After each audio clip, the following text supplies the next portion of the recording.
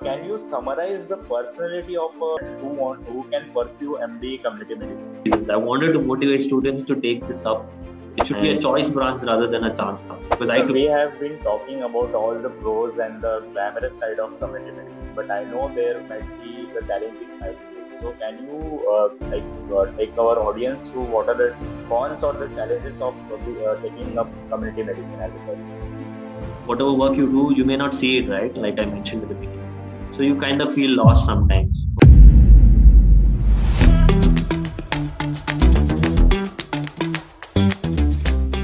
And sir, pursuing MHA or MPH or MBA, post MD community medicine, either in India or abroad, what do you think about it? I think it's dependent on what they want to do. If you just do an MPH there overseas, and then I don't know, if you don't collaborate internationally and you just do go about the same kind of roles, it's not adding too much to your expertise, right? If you really do, see, if you were just doing certain roles, if you're only teaching initially, but you did an MBA and you started your own company or you worked with hospitals, that makes sense. So it's about what you want to do to make it really worth it. So hospital administration, if you want to do, you do it. With your public health experience, it adds 100%. Just for the sake of it, saying if in the same role again, if you apply with this degree, they'll be like, why is it mattering to us? We'll still give you the same pay scale. So it's a person to person, situation to situation. Unfortunately I cannot generalize it. If I really had to, I would say yes. But you need to expand your scope. You need to be out of your comfort zone. You need to be looking at roles which have things beyond the borders of India. Yeah. So, sir, you have been working as an assistant professor in medical college. So, let's talk more about teaching careers. So, how does teaching career in community medicine look like, and what is the salary and the promotion from entry level to the higher position you go? Yeah, so it depends on INIs versus state colleges. INIs, again, you have to do 3 years of SRship. Then you will get into an assistant professor post. So total track till you become a professor is about 14 years, approximately. Whereas in state colleges, it's 1 year post SRship, you will get into assistant professor, approximately 9 years to the best of my knowledge. Pay scale, again, it is pretty, again, 6 figures, like I said, then it will go into uh, some 1.5 lakh to about 2.5 lakhs in the later stages. So it's kind of stable within that range, 1 to 2.5 to 3 lakhs. So that's how the usual progression goes. And that way it's a 9 to 5. It's not something that you'll have night duties. INIs have a summer vacation and a winter vacation also.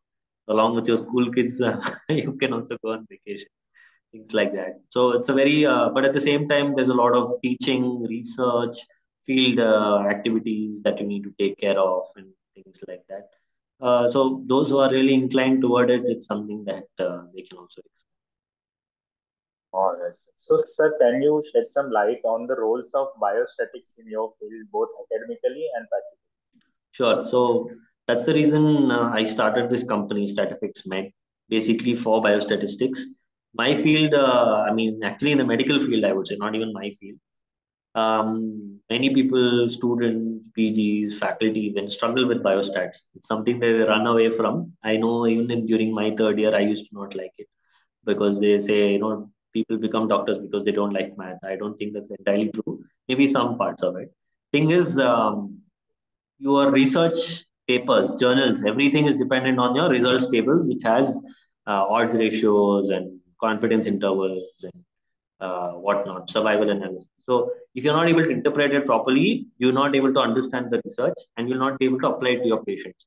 So it's super important because what you do, what research you do, what research you read is what you apply on patients. So since that's the case, it's super important.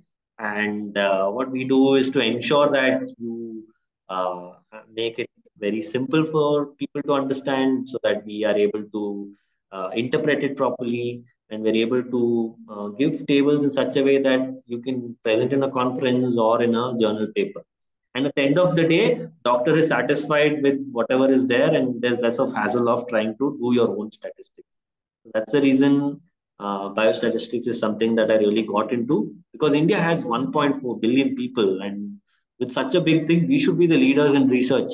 We should not look to the US or the UK. So that's the reason we have to bring our own guidelines, and those guidelines not always translate here. So yeah, that's why I feel it's super important. You cannot ignore biostatistics because data is currency nowadays. You cannot mess with that. Whatever data you have, that is the truth. You cannot just say in my experience or whatever. That is like the lowest level of evidence. Highest level is where you have done proper high level systematic reviews, meta analysis, and things. Yeah.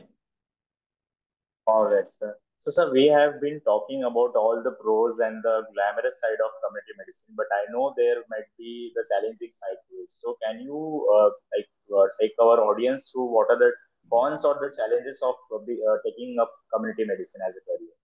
Yeah. So I would say one thing is you kind of sometimes not sure what exactly I'm going to do with this information. There is so much information. Like there are so many variety of topics. Sometimes you're not able to connect the dots.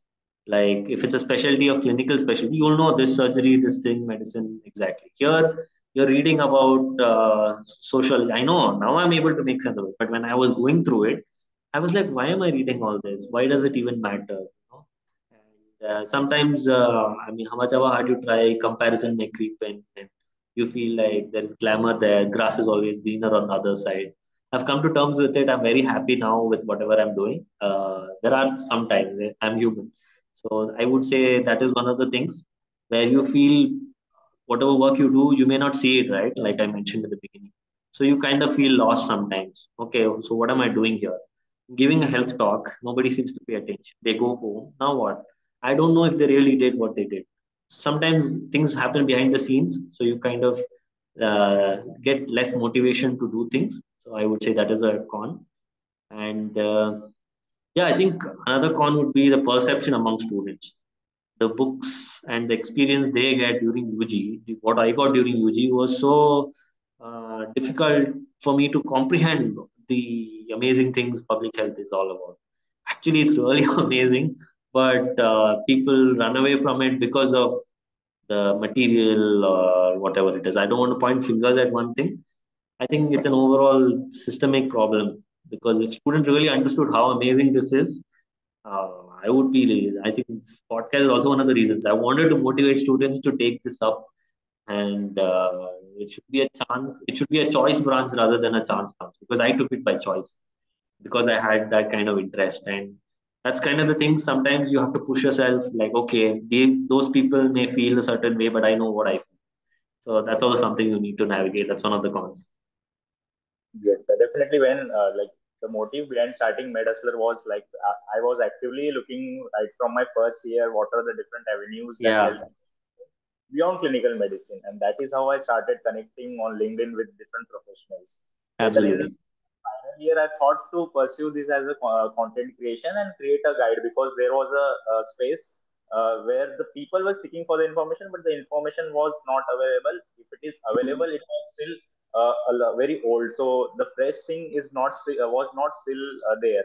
So Yeah, that is the medicine started.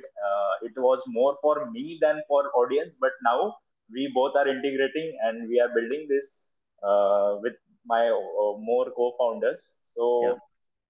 So sir, can you summarize the personality of a student who can pursue MD community medicine? Okay.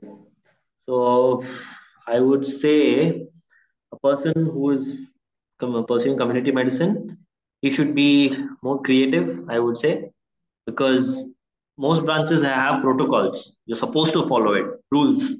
I mean, it's important because it's been gotten through so much research and things like that. Here, you have to be innovative. You have to be a very good communicator. You have to have a lot of patience, and you have to be, I would say, a little bit extroverted. I think you do need to be. You need to speak to people a lot. And one day you may be speaking to a dean of a top medical college. Next day you may be speaking to small villager, right? In the most remote areas. So you need to be able to communicate your information very well. Should be a little bit more fluent and confident communicating your ideas. And I think you do need that entrepreneurial mindset because you are wanting to build something on your own where it might not exist. out in the field. So you have to create something and you have to give an idea to people. And yeah, I think so. A few things. One is you have to be creative, you have to be bold, you have to be extroverted, you have to be patient, and yeah, you have to be a person who enjoys not being the common everyday label of what you usually do. So, Medhustler, you could call it. Yeah. And the traveling aspect, like,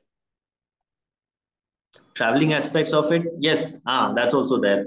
So it depends actually. See, even if I am a public health specialist, it depends. Again, it's a regulator thing, man. If you really want to do those kind of work, you can. See, as a medical faculty, you don't travel so much, right? But if you're in that kind of organization, yes, you do travel. So that kind of freedom is there. I would say it's not an absolute necessity. Yes, it helps. It definitely helps if you like to travel. Okay. I think you brought up a fair point.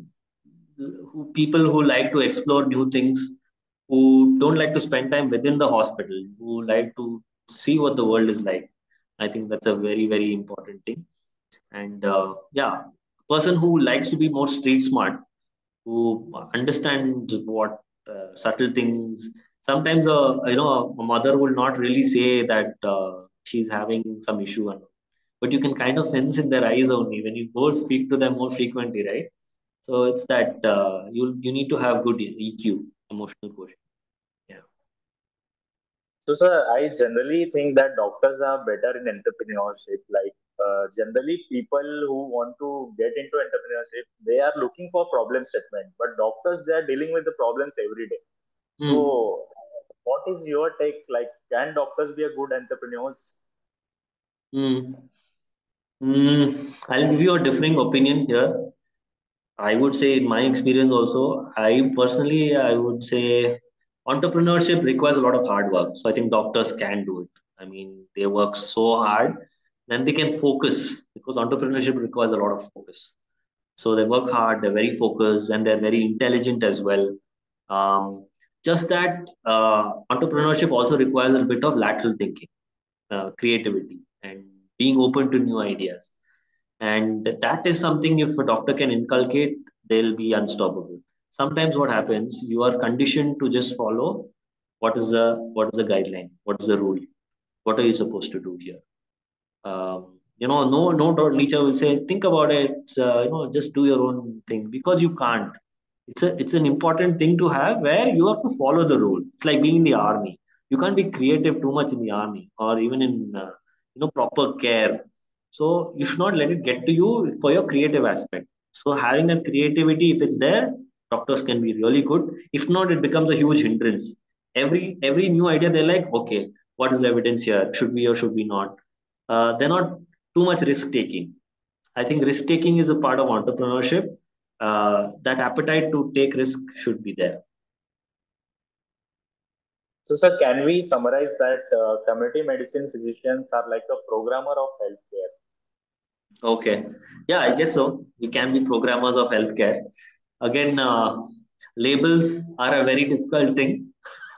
Yeah, we can be programmers. Yeah, I think we can go with that.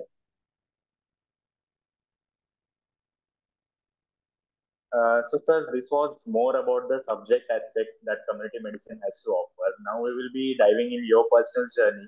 So, sir, let's go back. Can you walk us through your MBBS days and why did you offer MD community medicine? Was it your first choice, or yeah, it happened to you?